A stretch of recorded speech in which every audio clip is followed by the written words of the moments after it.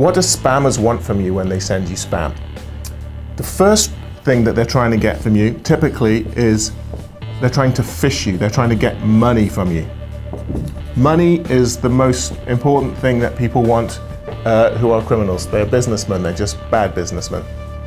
So you've got things like phishing, where they're trying to steal your bank account information, your credit card information, those kind of things. I think most people know about phishing these days. It's very prevalent in email. But the second thing that is probably even more common in mobile spam is personal information theft, or obtaining that information by deception. Personal information is probably the most valuable commodity in the 21st century that we don't even realize is valuable.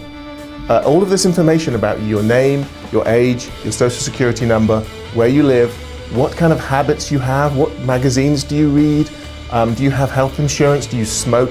These can all be used and sold on to people.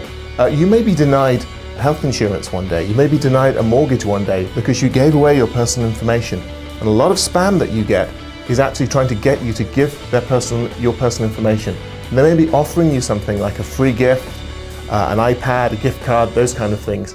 They don't want to give you that. What they want is your personal information. The last reason that you get spam is simple advertising marketing. A lot of these things are linked. If people get your personal information, they may be then using that to send more spam to you, using the information that they have to target you better. So these are the main reasons why people send you spam.